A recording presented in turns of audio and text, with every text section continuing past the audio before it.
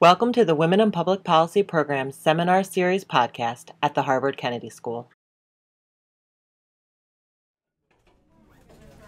All right, I think I'm going to go ahead and get us started. Yeah, that's right. Hi. I know people are still grabbing meals and stuff, but I want to give us a maximum time to speak with our presenter. So my name is Hannah Riley Bowles. I'm a research director here at the Women in Public Policy Program, which puts me in the role of hosting this seminar. Here at WAP, we are committed to closing gender gaps in the areas of economic opportunity, political participation, health, and education. We have a very ambitious agenda. And this seminar contributes to our ambitious agenda by connecting researchers, scholarly work with our community. And it's also part more broadly of an effort to connect research and practice to close gender gaps. So one of our norms in the seminar, and I can actually ask you up front, are you open to questions during your presentation? Or however you want to do it, okay, great. I'm willing to do it. All right, excellent. All right, good. So we'll have questions during the presentation. I'm going to introduce our speaker. I'm already talking to her. I will introduce her formally in one moment. But you can ask questions of the speaker. I ask that you keep the questions to questions. So let's make sure they're questions and on point with the seminar. While we appear to be in a small seminar room right now, we're actually part of a much broader podcast community. So these seminars have been downloaded over 11,000 times now. So we're actually in consider that part of our community as well when you ask your questions. And now I get to introduce our speaker today. I am particularly excited, many of us are particularly excited today to have Michelle DeGood. She is a visiting associate professor at the Johnson Graduate School of Management at Cornell. She's also a professor at the Olin Business School at Washington University.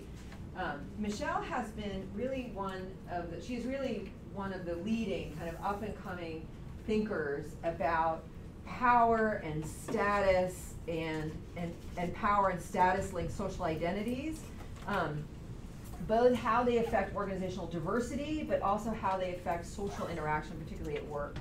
And so she's really, we're just thrilled to have you here and have you talking. Today she's going to talk about this kind of provocative topic of solos and the implications of solo status at work for interpersonal relations, but also as organizational diversity implications. So please join me in welcoming. I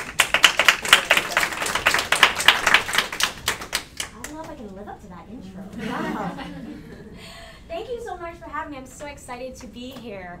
So how I started thinking about this work that I've been doing for the last couple of years, oh God, it hasn't been a couple of years, it's getting close to a decade. Is way back when, and I can say that now, way back when in grad school, I started this project which involved, I was looking at the networks, the social ties, professional, social, and philanthropic ties of boards of directors, and how that played a role in a number of different variables. But basically collecting this data involved poring over years and years of proxy statements. I still wake up in a cold sweat. And what I found the pattern really interesting. So it seems as though boards evolved from a state of being largely homogeneous to slowly having one or two people who contributed to demographic diversity. And then it just seemed like further diversification just seemed to stagnate. And so this pattern really stuck with me in conjunction with conversations I've had and things I've observed, and it really got me thinking, so how is it that these high status groups, these high level groups, how is it that diversification actually happens, and what are the factors that play a role in actually dampening or stagnating further diversification? So we all know the commonly stated problem, especially this group, representation of women at the highest levels has not kept pace with the lower levels. And some people say, men are to blame for this trend. They consciously and willfully exclude women from the highest levels. Other people say, no, this disparity represents more subtle social psychological processes about implicit bias and the ability or willingness for women to operate at these levels. But whatever the reason, one solution has been to deliberately place a few qualified women at the top, and these women will actually act as catalysts.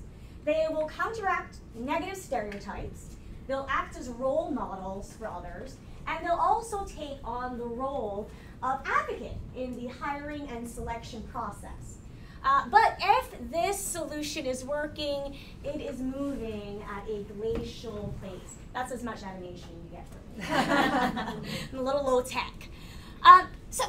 Research actually calls into question this idea that women at the top will be very instrumental in pulling women from the lower levels up. Some research actually shows, some of mine, Robin Ely's from Across the Way at HBS, that female soloists sometimes actually discriminate against female candidates, against other women, trying to gain membership into their group. And so given these findings and sensationalized anecdotes about women sabotaging the careers of junior women, because of course everyone loves a good cat fight, management in search of women to fulfill this role of being advocates may look to women who have shown their support for women in the past, who've helped women in the past, to fill those roles. Because it seems logical to assume if you've helped a woman in the past voluntarily, that you will be less likely to discriminate against female candidates. However, there is the possibility that female solos who help other women may feel morally licensed to abdicate the opportunity to select a female candidate over an equally qualified male candidate. And so this is where we're going to go. Now, in some previous work of mine and some of my co-authors, we identified value threat as the mechanism underlying women's decisions, solo women's decisions, to select or not select female candidates to join their group. And value threat is basically the concern that people feel about not being seen as a valued member of their work group. And like other types of threat, which can be associated with stress, other emotional outcomes and psychological outcomes, negative ones, of course. And so people generally want to avoid value threat. So one of the things, women who are solos in high status groups, one of the things that can cause them to experience value threat is being faced with a female candidate with superior qualifications. So in work group settings, negative social comparisons on dimensions of group values can affect individuals' reputation, their social standing, their self-esteem, self-image, as well as tangible rewards like wages, promotions, and so on. And so when faced with a female candidate with superior qualifications, a female incumbent, and when I say that I mean also female solos, because that's what I look at, only one, female solos may assume that this individual, this woman with superior qualifications, may be seen as a more valuable group member than she is, even co-opted by the majority. So now I'm not trying to say that female incumbents, female solos, will not feel threatened by superior male candidates, but the threat from another woman may be stronger because of this similarity. Comparisons are usually more accurate, meaningful, and so on. And there's work by Redmond and Fairchild that shows that women are more likely to sanction other women who outperform them than men who outperform them. So when faced with a female candidate with superior qualifications, a female soul, because of this value threat, may not always be open to having that person join their high status group. But women who actually do keep women out who are newcomers, who have superior qualifications, are seen in a very negative light, right? They're seen as, they're associated with words like queen bee, mean girls, they're seen as insecure, selfish, and really part of the problem of why we aren't seeing women progress through organizations. However, by helping other women, female solos may feel more confident, more comfortable to select a male candidate over an equally qualified female candidate if they have helped women in the past, so they don't have to worry about these negative identity implications of being seen as a queen bee, as being seen as a mean girl. And this is based all on moral licensing. And this literature basically shows that seemingly pro-social behavior can lead to morally questionable acts because the actors can feel that their good deeds can obscure subsequent negative deeds. And there's a lot of great research on this effect, and I thought that these two kind of drive home the point. So, you know, in this study, they show, the first study, that when people purchase green products versus conventional products, they were less likely to give to charity, and they also stole more and cheated more. And when people endorsed President Obama, they were more likely to describe a job as less suited for African Americans. So after you have established yourself as being moral or not racist, then you feel more comfortable in acting in ways that could be described as not so moral or even racist, but you already set up yourself as someone who is good. And so you feel more comfortable. It gives yourself more moral wiggle room to act in ways that could be questionable. So I talked a little bit at the beginning about this idea of value thread that my co-author Denise Lloyd and Pam Talbert we looked at. And so I wanted to talk a little bit about some of the context that might actually make people feel more or less value threat. So in a study that I did a couple years ago, we found that one thing that played a role, whether female solos discriminated against highly qualified female candidates or not, was the status of the group. So it occurred in groups that were high status much more than when they were low status. And so here's actually some results from that study. It shows that when women were solos were a part of high prestige work groups, they chose women about 30% of the time. But when it was a low prestige work group, they chose women, female candidates, significantly more than double, 76% of the time. So our rationale for this was, you know, we all want to be, people say it's a basic need to want to be a valued member of your group. But we all know we want to be part of some groups and respected by some groups more than others.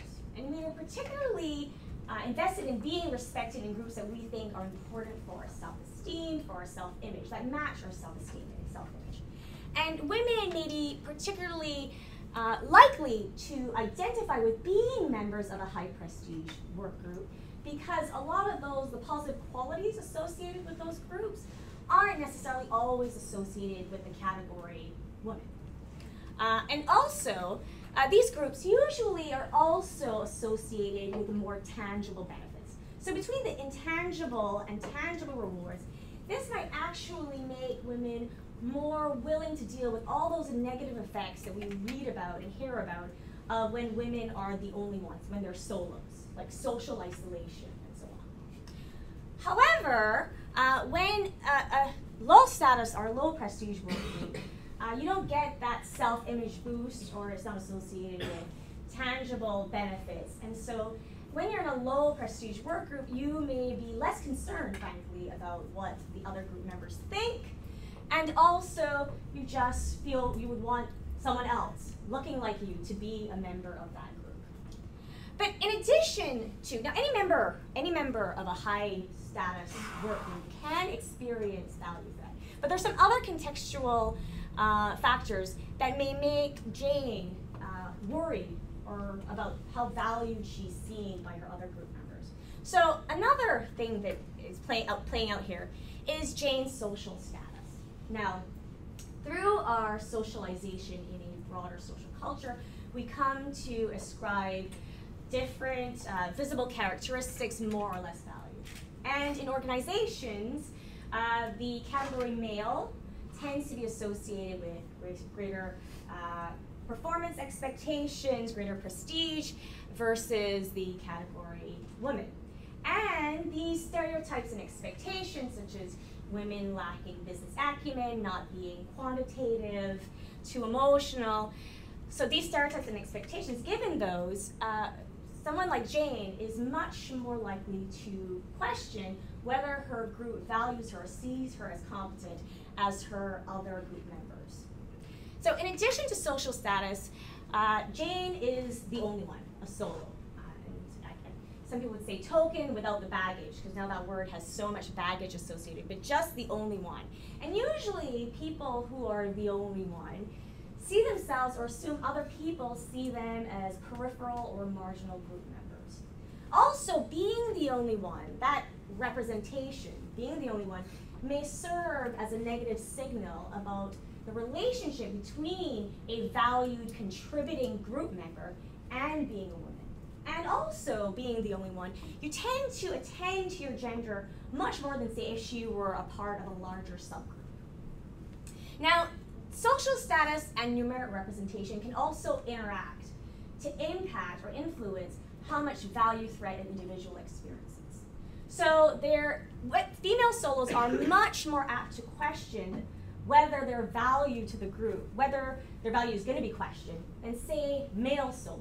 There's a whole lot of research that shows that there's a lot of asymmetric effects being a female versus a male solo. So usually when men are solos in a group, they feel they're the highest status person. When a woman's a solo in a group, she tends to think that she's the lowest status person in the group. So there's a lot of things going on when it comes to social status and numeric representation. So male solos, they report that they don't experience as much negative visibility as female solos, or social isolation. Pay has also been seen to be very different. Male solos tend to be paid more than their group members, whereas female solos tend to be paid less.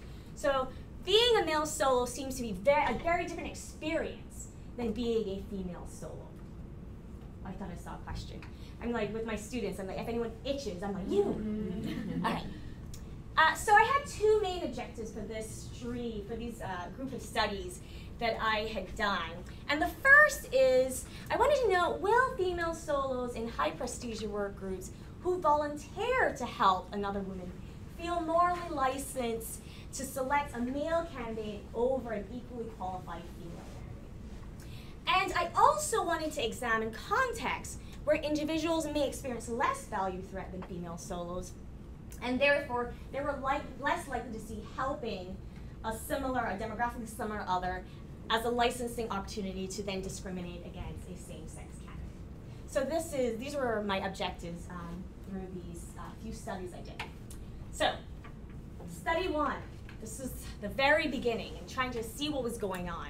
So I wanted to examine the effects of gender and helping individuals experience a value threat and therefore their preference for a same-sex candidate. And I predicted that male solos would experience less value threat than female solos, and therefore they were less likely to see helping as an opportunity to license passing over a same-sex candidate. So this was a 2-by-2 study. The male participants thought they were solos, as did the female participants, and they were put in one or two conditions randomly. The volunteer condition, they could volunteer to help, and the no option condition, there was no option or ability to help anyone, and therefore this condition, people would not have the ability to license future behavior, bad behavior. And the dependent variable was choice of a same-sex candidate, and I measured how much people experienced value threat. So if Samantha is a group member, my group might favor her over me. Now let me tell you a little bit more about the study and how the procedures, how it was done. So at first I wanted to figure out exactly what my participants thought of as a high status group. And so I did a couple focus groups, some surveys, and overwhelmingly they thought that they wanted to interact with high-level administrators like the dean, the president, the provost, as well as alumni from high-level organizations and people at the top of those organizations, in law firms and in corporate. So I chose the dean's focus group because I managed to convince the dean, I teach influence as well, that he should be a part of my study, be a Confederate. So I made a video, and he basically talked about the group, how much he was looking forward to, how important it was, and how much he was looking forward to hearing their opinions on this task that they had. So when participants came to the lab, they were introduced to this idea that the dean was having focus groups which were they were assessing the success of the school's admissions process in screening for high quality candidates. After they were introduced to this, they said that they had to actually qualify to be a part of this group. And to do that, they would be taking an assessment of academic ability. And this was kind of a Mensa SAT type questionnaire. And they were told, after given this information, that they could volunteer, the condition where people were in the volunteer condition, they could volunteer to help a same-sex, so if you were a woman, you could volunteer to help this, another woman who is coming in to do this, a study similar to this at a later date, by penning strategies on how you think that might have been helpful, and the same for men. And people who were in the no option to help, they were given the choice of doing anagrams or word finds. So they were given a piece of paper, do you want to volunteer, yes, no. For the people in the control condition or no option to help condition, do you want to do anagrams, yes, no. So after they agreed, they did the test and it was scored. And all the participants were told that they had qualified to be a part of the Dean's focus group, and they were given some time to either pen those strategies in the volunteer condition, or they were allowed to do anagrams or word finds depending on what they circled. After they were given their group members, the names of their group members, these were either 3 men if you were a female solo, or 3 women if you were a male solo, and they were told that you'd have since we want better group dynamics, you get to choose whether, who your next group member is, their 5th group member, and they were shown a male and a female, and so they made their choice. So that's how the procedure went. So here are the results of the choices that they made. And of course, they also, at the end, we asked them to, they got a questionnaire, and we had our value threat measures on that. So here are the results. Yes? So did they get like test scores of this person that they're Yes. gonna, okay. Yep, the test that they were doing, and yeah. And how did those scores look relative to the average test scores? So did this look like someone that was a little bit high? Yep, very much higher, and we switched it around and randomly changed it over so that it was an exact. Yes?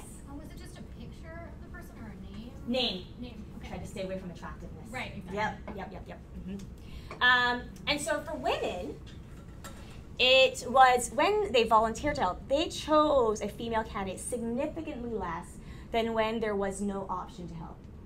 For men just seem to love men. In both cases, overwhelmingly, they chose a male candidate in both conditions, whether they volunteered to help or whether there was no option to help. Yes? Do you analyze only those who said yes to the voluntary Oh, that's a great option? question. Almost everyone said yes. I think in all the studies, I think like 1 or 2 people said no. I think they know they're kind of stuck in this room, but most people said yes. Female solos reported more value threat than male solos, and it was that value threat that mediated the relationship between gender and choice of a same-sex candidate.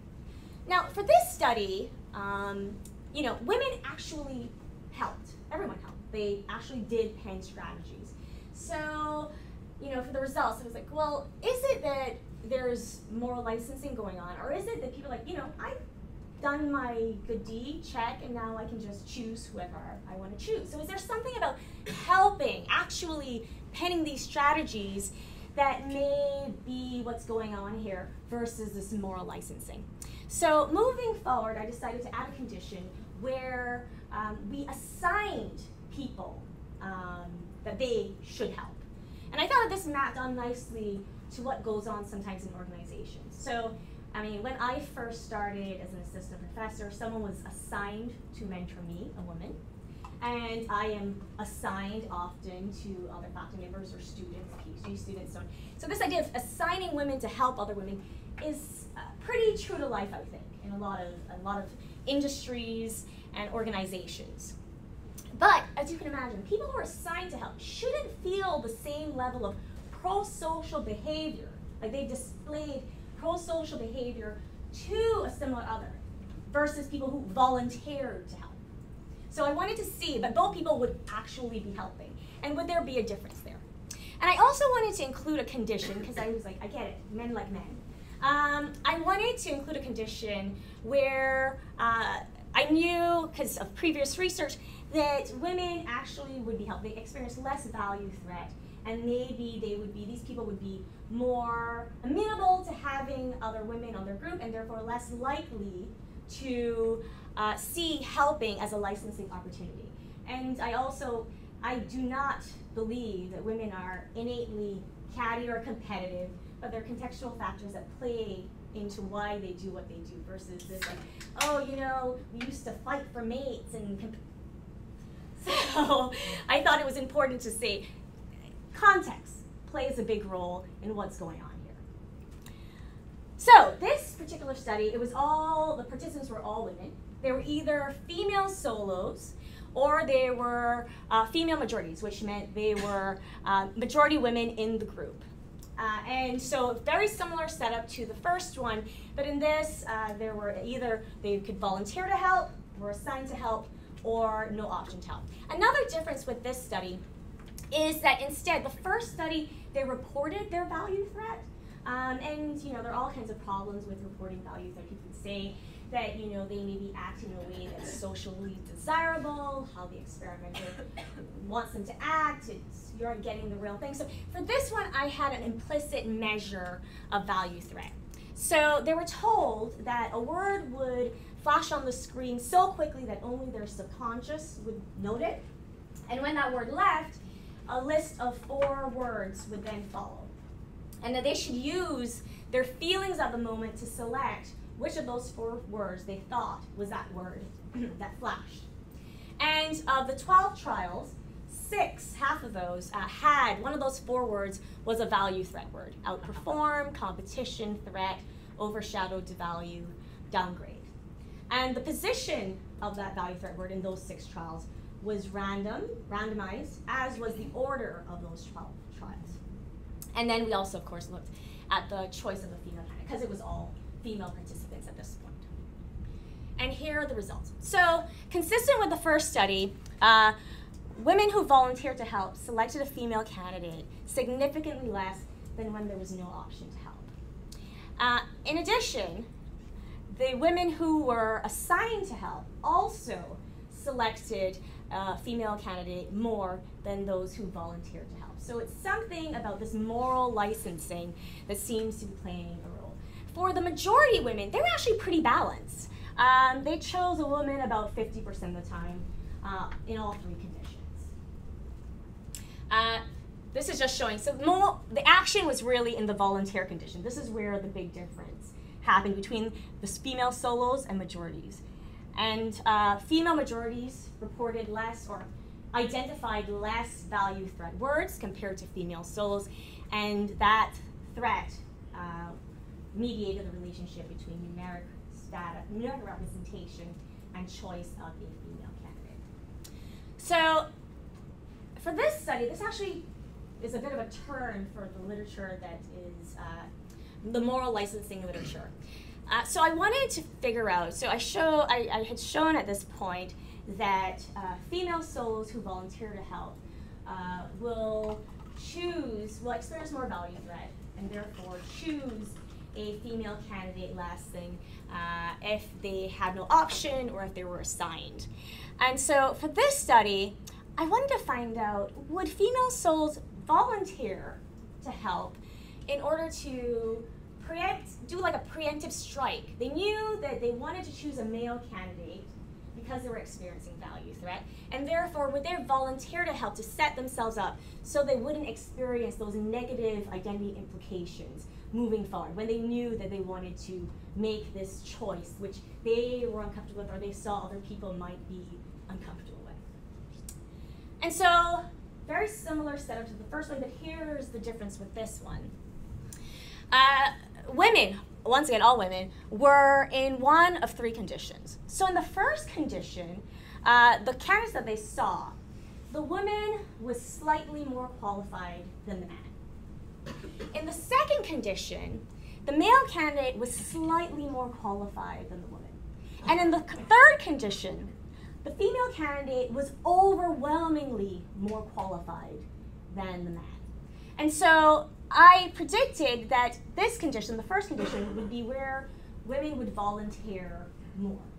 Because here, for the male that is more qualified, it could be, you could easily choose a qualified man and people not think you're a queen bee because the man was slightly more qualified.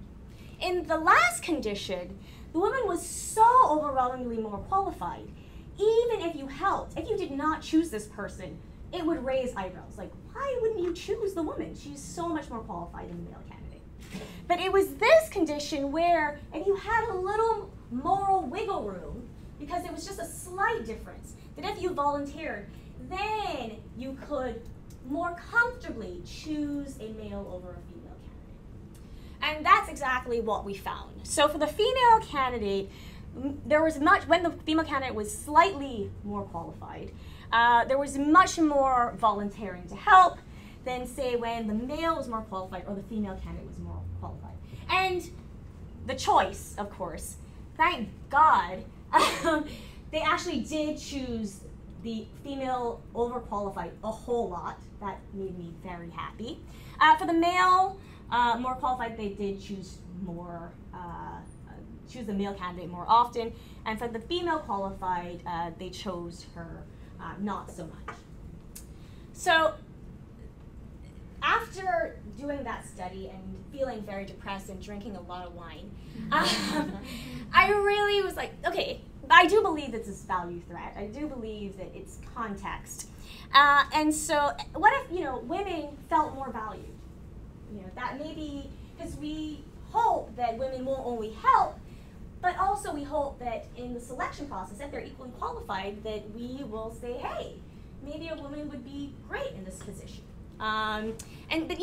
But perhaps it is this value threat you experience. So if you felt more valued, maybe that's when you would step in and,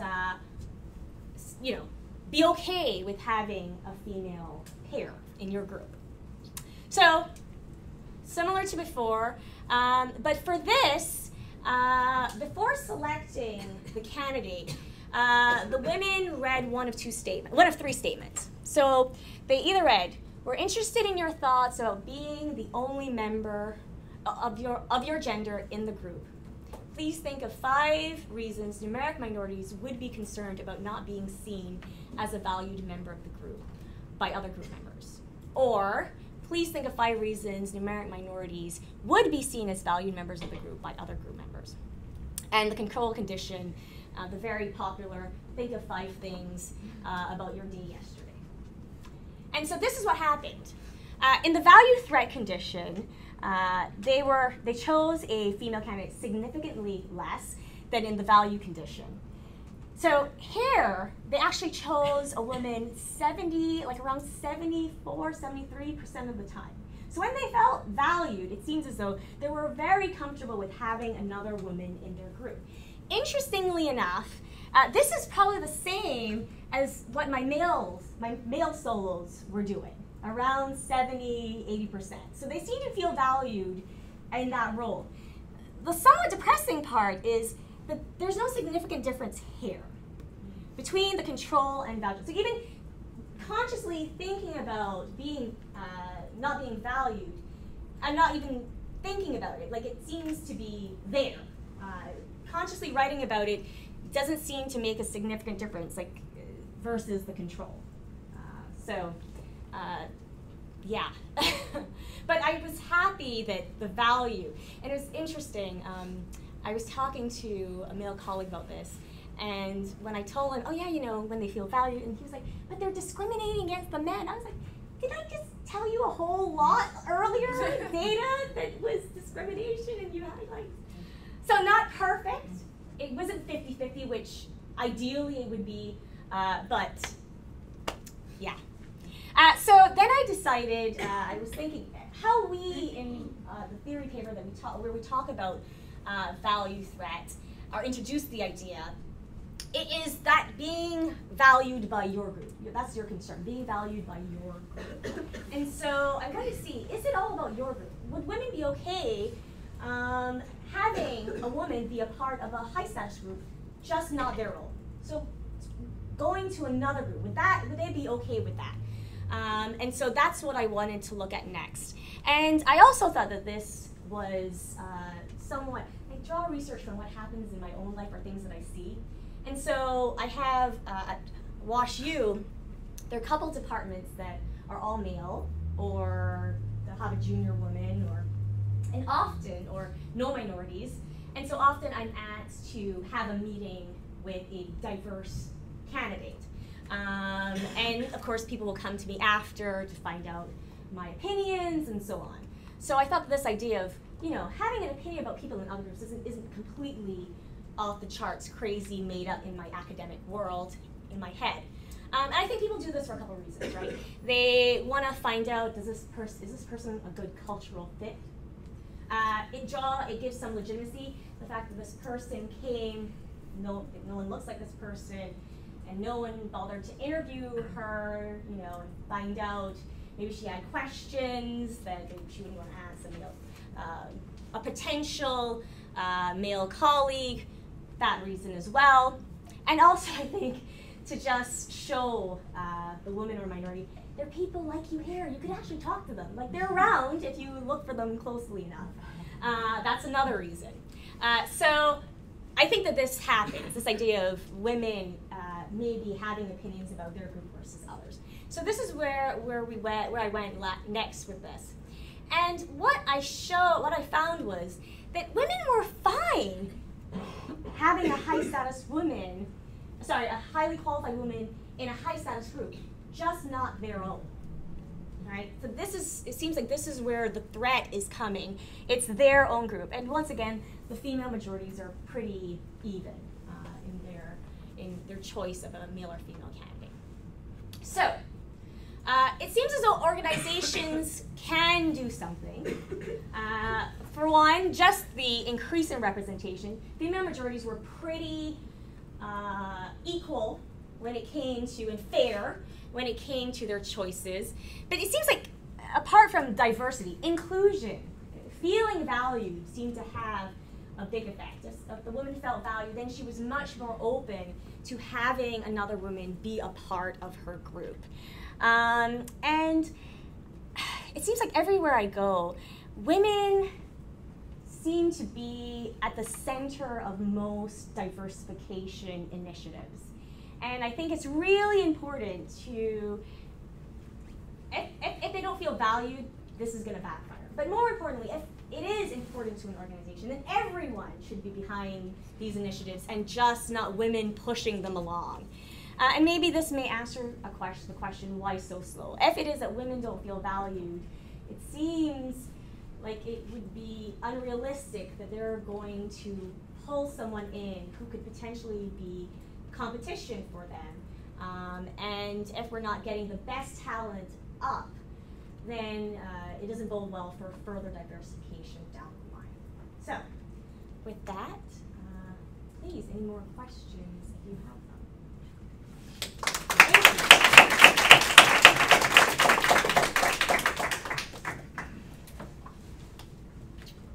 So one thought I had on the last study is you have your manipulation sort of manipulates two things, because it manipulates whether I feel my view is valued, but it's also saying women are valuable to this board. So it seems like the choice there could be driven by me feeling more valued, but it could also be driven by, oh, I've just thought about all the reasons why having a woman on the board would be better, so I'm going to pick the woman. Do you disentangle that at all? I think in both cases, so I didn't layer on the script whether one was more valued than the next. It was just like, you have this choice. So for the first couple studies, it's this choice for your group, and it was simply, you have this choice for this other group. So I didn't layer on top. I don't know if that was implicit to them, that they were going to be choosing for another group. But so maybe not the last study, the second to last study is what I meant, where you manipulated, where you the value. Yes. Yeah. You're absolutely right. Yeah. And I think you could create a manipulation that says you're a valued member of this group without tying the value to the gender. I don't know how much that matters for the theory or not. Yeah. Like being a valued member. Yeah. Regardless of gender. Yeah. I definitely put them together. You're absolutely right. Yeah. This entire one would probably be cleaner. Absolutely.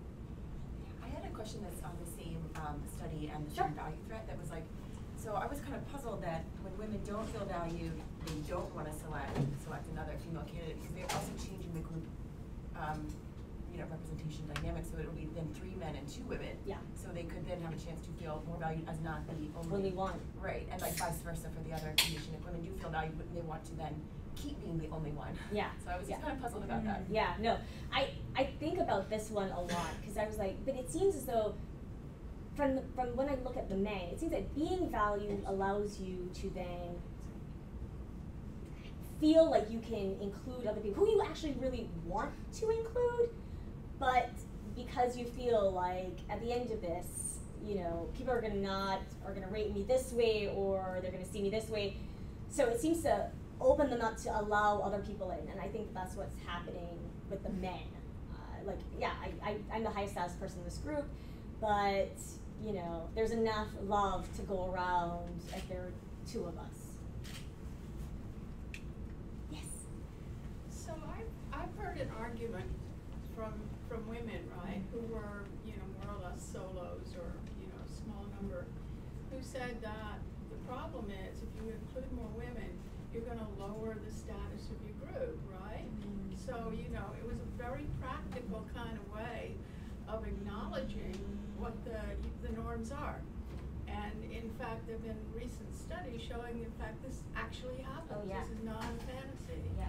Which is another reason why I think men sometimes will choose other men, because choosing another man may raise the status of the group. This idea of a pink ghetto, right? Right. As soon as there are a lot of women, pay goes down, there goes the neighborhood. So yeah, people also think of it as practical, but I think people think of that more distally than I think first they think of how is this going to affect me, versus I think it's a leap to then be like, yeah, this is really the more women here, chances are the status of this group is just going to go to hell. But yeah, absolutely, and there's a lot of data. Well, just to say, I heard this from a very, an incredible doctor researcher, right? This is who was speaking. So it was not, and she recognized the system was broken. Was basically what she was saying, but given that is the norm, what are you going to do? Yeah. I saw a hand over there. So did you look at the effects of race and class on this? Because if it's a low income minority male, he might choose somebody differently than a high income majority female. Absolutely, and I think that I did not. I'm very interested in the interaction between. But I mean, was everybody kind of? It was a pretty homogeneous Okay. group. Like many of these studies are from our university pool of people. So I would love to, and I think there's just so much out there in terms of interaction of gender and race and class, but a little challenging to do given our populations. But I would love to do so because I don't think it's necessarily people think, oh, it'll be the same pattern. I think it's going to be a little more complex than that. This might be a huge jump in external validity, but I'm going to ask it anyway. Sure. The one study where you look at the man who's slightly more qualified, or the woman who's slightly more qualified, or the woman who's much more qualified, really rings true to me in this election season. If anyone else feels that way. So I was just curious if you had any thoughts on that perception, which is I think growing more with the debates as to are they slightly more qualified, or is Hillary Clinton much more qualified? Because I just think that message really came through to me in your presentation. And I didn't know if choosing electoral politics is really far away from choosing for job candidates. So I think that there's just so many other. There are more. When I think about what's going on, other things jump out to me more than this. Like women having a double bind. Like you can be, confident but not nice. And if I read one more time that Hillary Clinton is shouting, I'm like, are they all shouting? Like it seems like all of her shouting. I just think for this election, there's so much else going on. But I can see, but I think that there's much more immediate things, and some of which are still, we were talking this morning, there are still, from a behavioral perspective, that I'm like, I don't know what theory would describe some of the behavior that I've seen in this election. I don't know what theory. I've talked to some of the most respected scholars who studied behavior, and I think we're all a little surprised about what we're seeing. But yeah.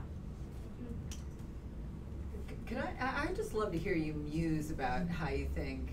So let's take out, like, first, take out the complexity of the interaction of race and gender, but just let's say that you were just looking at numerical minority men who are also power minorities, and whether you'd expect the same thing. And then I would love you to hear how you think it might get more complicated at the interaction. I know we won't. Yeah. I think for male minorities, who would be the only one, I actually would expect a similar pattern. That's what I would suspect. Same value threat, I would expect similar. I think for Black women who, so I think it was, I can't remember where I heard, there's a woman from Catalyst who came and gave a talk, and she was like, this is the most stagnant pool when it comes to board of directors or top management teams. It seems like there's more Black men, there are more women who are getting on boards, but there just seems to be no movement at all with Black women. It's just stagnant. And so I think maybe, and I think those women may experience even more value threat, because it just seems like there's just very little room. And another somewhat depressing fact, so I'm one of my colleagues in the law school. Apparently, it's hard for lawyers to be on boards of directors. People don't like to be lawyered to. And it's hard for women, as we know, to be on boards of directors. And so she has this like class/boot camp to get female lawyers who are interested in board seats. So we send them through all of the paces, recruiting companies come, and so on. And it's interesting. Where was I going with this? I had the double minority status or the double unattractiveness, or what does it matter? One of the women who runs this said, she was at another meeting, and she was like, most organizations aren't looking, like, they're like, we're concentrating on gender and moving those numbers. Race at this point is really secondary to us. Mm-hmm. And I was like, really? And then I was talking to someone else, and they said, and they went to some conference in France, and they're like, yeah, that was the same message we got. We're really, really focused on gender and moving that needle, but, we can't, we're just putting our eggs in that basket in terms of diversity. And then I guess I started connecting with this. I was like, oh, maybe this is why there's not a whole lot of, there needs to be more Black women on boards. There needs to be more diversity on boards, or there needs to be more women on boards, but less. And so people, I think, feel less pressure to change that number versus women. Could I ask you one follow-up question? Absolutely. But so would a power minority man or a woman, power minority, okay. You know what I mean? So I don't know, man of color, Hispanic or Black in the United States, say, on a board, or a woman, would like a woman look at, would you have potentially that power minority competition if it wasn't woman to woman, but it was like woman bringing on Black man, or for Black man looking at woman coming on board? Would there be any sort of like, okay, now the composition of the board's kind of changing, or we're going to be the two tokens, or I mean, would there be bleeding across them? That is a great question. Well, for sure, if it is that more minorities means that we're ghettoizing things, that'll play a role. Will the Black male director feel competition with a Black female? I assume he would feel more competition potentially with a white female. But that's a great question. Unfortunately, I can't draw on any data. What's your intuition? I don't know. It seems possible. It just seems possible if they were going to hire another power minority, who looks really good, would you then be the less valued power minority in the room? So if you could abstract a power minority outside of race and gender, I don't know. I mean, I don't know whether there would be in-group affinities or similarity dynamics, or I don't know whether like similarity would make these things more salient. I don't. I mean, it'd be interesting to think about. And does the male power minority feel valued because he identifies, or people identify him more with maleness than minority? Yeah, if he feels more like one of the guys, and he might not be threatened by her, if he really feels like he's the minority representative on the group, if he was made to feel that way, then yeah. I have a general thought about the underlying mechanism, and the value threat seems a very reasonable and logic explanation here. And I wonder whether what I have in mind, which I will explain in a moment, is also value threat or something different. And what I have in mind is maybe women appear not selecting other women as often as we would like them to do that because they have a stronger motivation to appear impartial and not biased in their decisions. Now, it could be also related to value threat because the logic, implicit or explicit, may go, okay, if I select in other women, other people may think that I'm selecting the other women just because I like the other women and not for her qualifications, and hence that may appear, I may appear in the eyes of others as also not qualified, but being hired because of being a woman or something like that. I'm wondering whether this is also value threat or that's something different? Yes. So I wish you were my reviewer a couple years ago. Yes. So a part of that paper, we have 3 types of value threat. We call that favoritism threat. The fact that women may not select other women or minorities. It was a theory paper, so we thought of it very broadly. A low status person, traditionally low status person, because they might assume that they're being seen as, this is a meritocracy, but you are basically basing your decision, exactly what you said, on similarity. And you can be a value group member if that's how you're operating. So, and we also, we call this one competition threat when it was a lot of people. That was favoritism threat.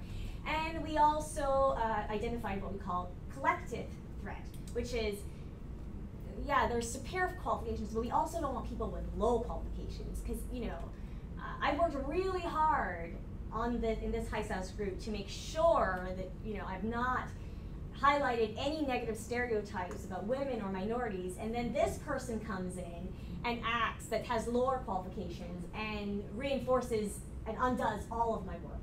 So those are the 3 types of threat that we talk about in the paper. This is kind of a general question too, but what about people who just like being solo? There's, I feel there gets to a time where you hear people say, I've been the only X for 20 years, and you're like, well, did you not, so I find, I'm just interested in how that might shape. Oh yeah, so I think individual differences shape every type of research. I'm not an individual differences type of person, in general. And I think if an environment's strong enough, it tends to dampen individual differences anyway. But yeah, I think identification, how much you identify with being a woman, if you are accustomed to being like this, and so social isolation, what are you talking about social isolation? I'm fine. So I think all of those, and frankly, those individuals may not feel as much value to that. They're like, I'm accustomed to this. Of course they value me. So I think that, definitely that would play a role. Well, I heard I heard some women saying that, well, I've been working with other men for 20 years, I just don't know how to work with other women anymore. So that would be another reason, even though it's not value threat. True. Yeah. I assume that if they gave it a chance, it would be just fine. But if you're the solo, then it's high risk to give it a chance. Exactly. Yeah. And it might be just fine, but you might think of it as not funny. Absolutely. Yeah. Just a quick question. In the first study, those who had no option to volunteer, men and women, participants were equally likely to favor both favored the male candidate Yes. disproportionately, but was that even among the female participants and the male participants? Does that make sense? So all of the participants in the survey who did not get the option to help preferred the male candidate. Yes. But if you split out female participants and male Was there a participants, significant was there a difference between the Yeah. two? Yes, there was.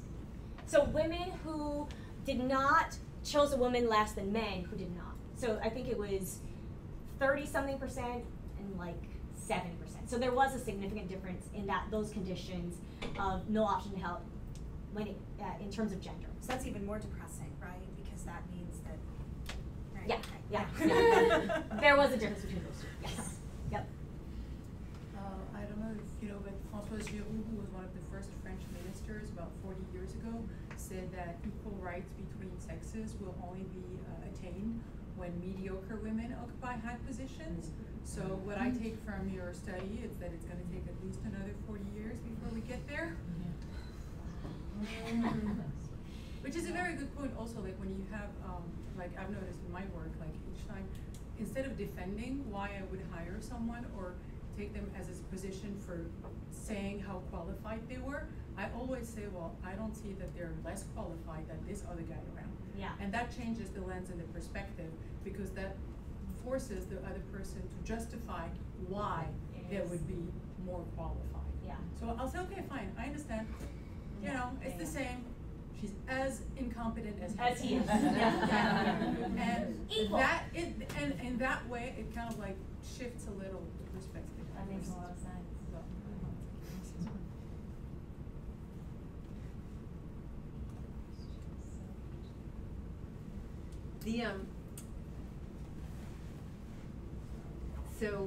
Have you have looked at could you just talk a little bit about the race, because you have looked at value threat with regard to Race? No, have you? No, I wish I You did. have not. Okay. Wish I did. I run experiments, and we just are, both schools, You can't get that. it's like the numbers are just so low. The only minority group, my Asian population, I think I could, but no, in terms of Latino, Latina, Hispanic, African American, Black, it's, yeah. Maybe over a lot of years. But I could, but initially, yeah, I am, because it's. You can set some of these up to be online. I could, but that high status group, creating that is tough when you do it with MTurk. Yeah, because trust me, I've been like rattling around in my head, going into organizations, I run into the same problem about the numbers. Well, one thing that I've done and friends of mine have done is we've created groups on MTurk using sort of like the MTurk culture. So we'll be like, you have to rate another MTurker's work and decide whether their work is high enough quality to be in the same, like we promote them to like a master Turker kind of thing, but like for us as an MTurk requester. And then you say like, okay, like you now, because you've been promoted, now you'll be evaluating other people's work to decide if they can also be in this and qualify for our higher paid hits and all that kind of I stuff. need to talk to you, because maybe that's the way, because I was like, how can it was clear to that, I had them in this group with the D, and people, I should have said that, people who didn't qualify would be taking part in the study for an administrative assistant who was doing a study for her class, and so they definitely thought of this as a high status group. I think it wouldn't be as effective, but it does have that status. It could help, like it might work. Yeah, I'm willing to try, because I think it's important to figure out if there, and I think there will be differences. So, was your study population mostly like undergraduates? Undergrads and grads. Undergrads and grads. I mean, one of the things I wonder is that these are people who don't actually have a lot of experience being in, the actual world of boards and. Oh yeah, absolutely. And so, like, this is a question coming from a humanist that everyone who does experimental research is like, but like, how do you extrapolate from a 20-year-old to a 50-year-old? So the MBA students do have work experience, Okay. and they Okay, MBA There is students, yeah. no significant difference Okay. in how they act versus how the undergrads act. But there is some extrapolation that's going on for sure. Well, because one of the things I'm thinking is that middle-aged women do have different reactions often to, whether it's Hillary Clinton or whether it's, women in the workplace. And so I wonder if there's research to be done that shows like women who do have decades of experience, maybe they don't experience value threat in the same way. Maybe they experience it more intensely, maybe they experience it less intensely, but I would hope they, and I started thinking about this through boards, but I then moved to high status groups in general, whatever that mean. And I would think like some of my MBAs would say, I'm on a high status group.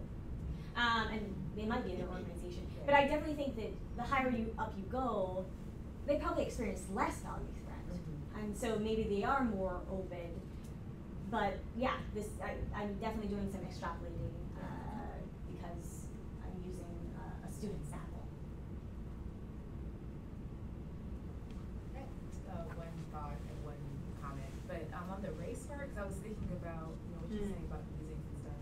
And I know there's definitely work in African American studies about how Black women tend to kind of be at the front lines of a lot of movements for Black men. Then there's a lot of criticism about when you think about the beginnings of like the Black Power movement, or even right now with like Say Her Name and Black Lives Matter, that you don't see those same kinds of reciprocity. So I'd imagine perhaps that you would expect that Black men actually still defer to their masculineness. Like they will get other men, and Black women will be willing to branch out. So that's just an idea. Just looking from African American studies. Then my other question was just interested in names. So what names you used? Oh yeah, there were this like work on like names. Yeah, what we did was just chose from like the most popular names. So I think it was Kristen and Stephen, or Samantha and Stephen. So we just chose popular names. Yeah, just first names. Because like attractiveness, last names also have their own baggage. So Yeah. So a couple of things come to mind. One was the study 15 years ago at MIT, right, on the status of women, and that was actually, to me, that was a sort of landmark kind of event, because the women got together and laid it at the doorstep of the organization, the systemic discrimination, and the organization agreed and said yes. And then the ripple effect of that actually moved on over to Harvard, right? Because Larry Summers was addressing some of the same women and, putting out this whole thing about you don't look presidential, that stuff, right? It's like it was inherent in women that they were achieving, right? And ultimately he poisoned the well for himself and for other men. And I see this playing out in the election as well. When Hillary says, if you're playing the women's card, deal me in, right? It's this actual statement that women are accomplished, high achieving. It's the kind of validations, I think, that ultimately will move the needle. And I mean, to me, this is what we're seeing playing out now in this election, that women are hearing all these kind of crazy statements about themselves and universally rejecting it. Women can't look presidential, just because. So I don't know how you can apply that to your work. That's really the trick, is how do you go from because as long as you're a solo and you're taking, everything is personal, right? It's coming at you. I think it's very hard to deal with that. I think this is sort of having more of a kind of corporate action from a group of women, which plus a whole bunch of data, which actually moved the needle at MIT a long way, and like I say, continue to ripple on. Oh. Yeah, well, I hope so. I mean, it's also, to me, it's about the election, right? It's also interesting that Hillary did not play the women's card when she was running against Obama. She deliberately held that post, but then this time, she was willing to do that. So let's hope, you know, all of us benefit from that. Yeah. And I also think, I mean, because Donald Trump is doing completely the opposite in terms of his approach to gender, I think she had to definitely say something like, it's not, you can't always talk about women's physical features, and that it was appropriate then for her to say, you know, women who are smart and competent and all those things. Since we're talking about politics, I'll bring up my question, which is that I'm a political scientist, and I don't really see what's going on with your research, like replicated in kind of like party leadership or the upper echelons, where you really see women struggling for a number of years to try and get other women in and working together across parties and that kind of thing. And maybe it's just, maybe there's bias in my research was on advanced democracies, but I think that tends to be the case. And so I'm kind of wondering, like, is it something about like being the only woman and not having anyone to work with, or is it something about like what they think they're doing in this group, you know? Or I mean, I know you don't study politics, but I'm just kind of puzzled because I've talked to party leaders who say like, I wouldn't run on that ticket. I said I wouldn't run anymore unless they put another woman in the district somewhere else because I'm sick of this and this kind of thing. Like, yeah. So one of the things I thought about when I got that result about, you know, not my group but other groups, and I'm like, is there not another moderator here about the type of work you do, right? This is that these people are going to be working together closely, and then I think about, you know, my work, us as professors. Yeah, you come together to do joint decisions on a couple things like hiring and so on. But in general, we work alone. I was like, I wonder. But then I definitely heard professors say that this plays out in their hiring meetings and promotion meetings as well. But I also wonder, in terms of the type of work, is there it's kind of like, it's not my group, because we actually don't work together in that way where being valued by this group is really important for the type of work we do, that people depend on me to, you know, we work interdependently and that kind of thing. So I definitely, a part of me thinks that may also be going. Because I was like, I wonder if that would play out, how that psychologically, not my group, would play out in other ways, even if you are in that group. So I wonder if that might be the type of work you do. Yeah. And if that person really is going to be seen, does it really matter if they're seen as more valuable than you? Or if these people will see you as less, does that even matter in you getting ahead? Right. Yeah.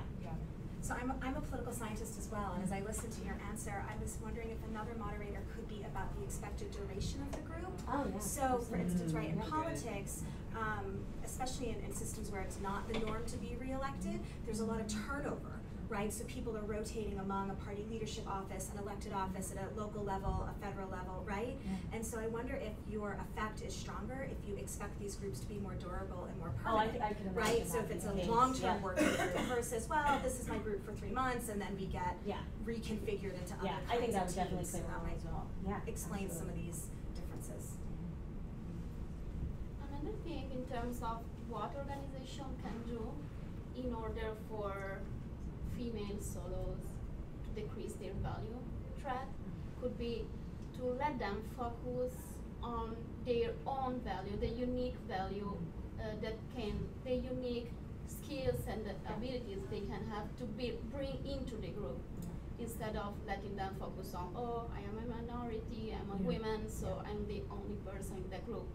If you let them focus on the skills, abilities, what's unique about me that I can bring into the group, and not identify anymore with my gender, but with the things, like with my competence. I think that would definitely play a role, but I also think that I could think that I am the most valued person ever, but if I don't believe that my group thinks that, I think that this might still play out. That, you know, I know I didn't get here because of that being a token, right? The classic pop culture word token, you know, we'll bring on the women because of affirmative action or whatever. If I think that I'm, you know, smart, I have expertise in this area, but I don't think that I'm appreciated by the group. I think this would still play out, even though I think that I deserve a place in this group. Because this person did score, look, they were told they scored highly, but it is, you know, what do other people think about me?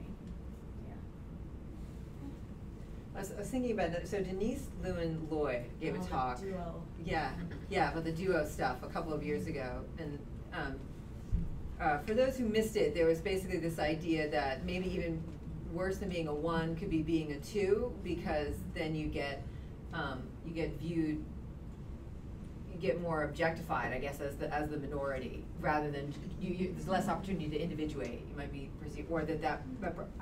I forget too. I peer reviewed it before, but it was such a long time ago. I always, and I don't want to. I want to reference it all the time, but I'm like, am I characterizing this correctly? But part of it I do remember was this idea of it was kind of like related to idiosyncrasy credits, you know. But she talked about how if somebody comes in, and I think the idea was this person is going to reflect on me, because we're going to be sort of seen as a type or something like that. And so it's interesting that you have these, you know, the fact that the women weren't, so they're willing to go along with a type who's really great, right? And that could be rational, but it could be that if you add this person to me, we're gonna look like stars together, we're gonna look really strong, right? If you add somebody who's of ambiguous merit, and I know the world is prejudiced, you know, there's kind of that argument, that maybe that's, maybe the collective, I don't know whether the collective threat is sense of competition, personally. Collective is they come in and I don't know if they're good or not, or they're gonna completely muck things up. They're gonna muck things up, yeah. So, but by going back to your theory, I think your theory was that you were gonna feel competitive with them, which I think is slightly different than. So it could be this person is gonna outshine me. Yep. It could also be that this person is gonna make my group look not so shiny anymore, right? Or it'd be interesting also to look at something idiosyncratic. So she actually told this story of another minority female being hired who wore like a very hip outfit or something like that. And she found herself being like she had this kind of emotional reaction to what the woman was wearing, and then caught herself like that she realized that it was just, she had a feeling like the way the woman was dressing was going to reflect on her rather than just the way the woman was dressing or whatever. But you can imagine men would have probably maybe more capacity to tolerate idiosyncrasy for the sake of maybe innovativeness or doing something different, bringing in somebody different because it won't threaten their majority group. But for a minority person, maybe, I mean, it might be another thing to look at other than pure competence. You know, if somebody was like slightly deviant on a somewhat like high variance outcome way or something. Minorities may be less, power minorities may be less willing to take a risk on somebody because that person's failure or success could reflect on them in a way that for the majority group, the investment in the risk is diluted. It doesn't reflect. It's not going to reflect on me personally. We will have made a try. We tried to do something. You know, we learned from our mistake or whatever. But that's riskier for the power minority. And I'm always looking for a way to work with Denise again. Yeah, exactly. It's so wonderful. So along those lines, it seems like a lot of the reactions that we've been discussing relies on the fact that 1 + 1 is 2. Like, I know that most board member decisions are discrete in the sense that like one new member is what we're going to choose. But have you considered reconducting something like this, where maybe it's more of a scorched earth scenario, where we actually need to look for 3 new members, and how would you distribute and how that affects, whether you're solo or not, how that affects your choice of membership? Yeah, that would be interesting. As looking, so would they? Because I think I don't even know. I don't think even licensing can have you say, I'm not choosing. There are 5 people in this pool. 3 are women. You need to choose 2, and you just choose the 2 men. That seems like, even with licensing, a harder pull. Yeah, I think that's like multi-party lists in politics. Yeah. People feel more comfortable in choosing this group. At one point, you mentioned that at the bottom of the income spectrum, that there was a lot more progress for women than at the top.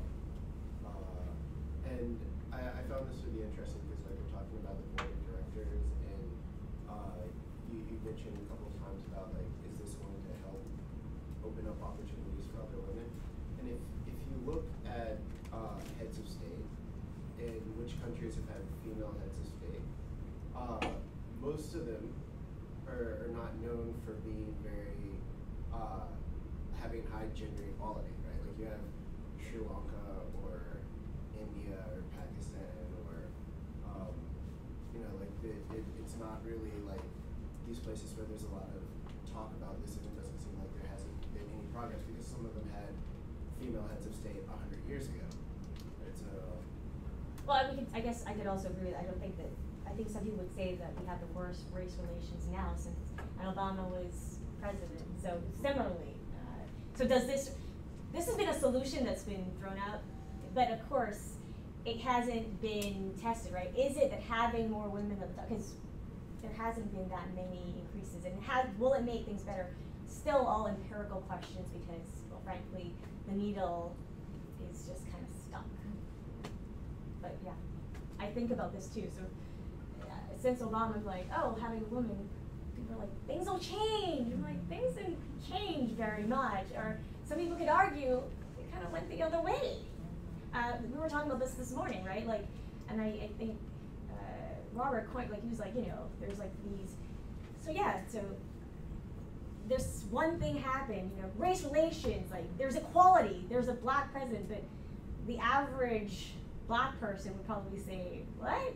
Like, there's this one person, but things haven't really changed. So, yeah.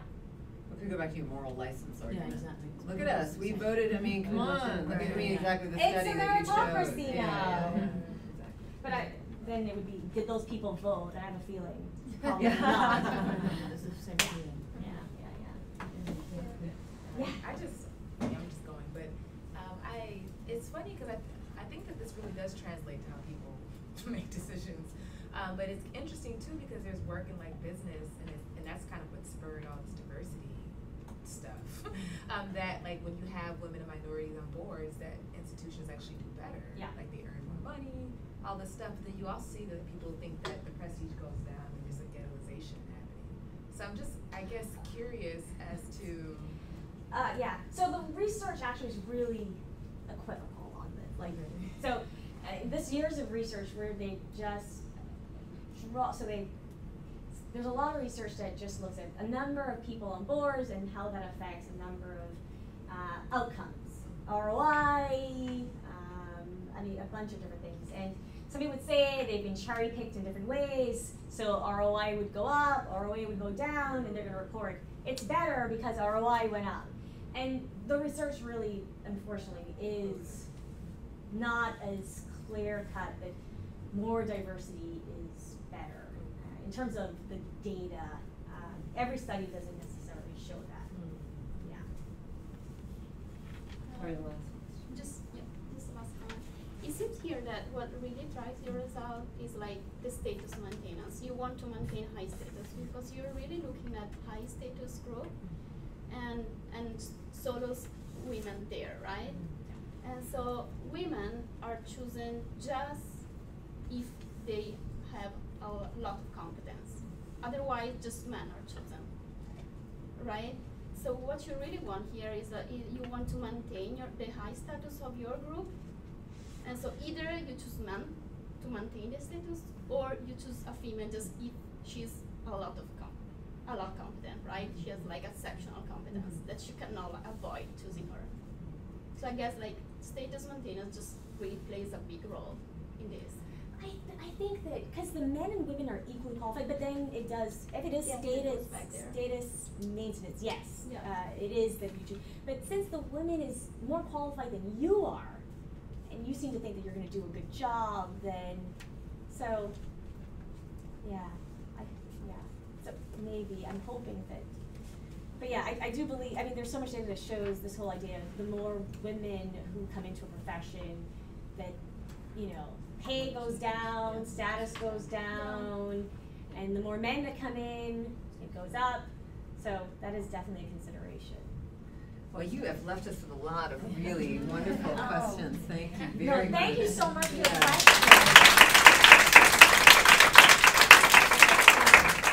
And a perfect follow-on to the great questions from our political scientists. Next week, Jessica Robinson Priest, who's a professor at Brigham and Young and co-director of the Gender and Civic Engagement Lab there, is going to talk about how to elect more women. Gender in candidate success in a field experiment. So we'll continue the conversation. Yeah. I should follow up. Yes.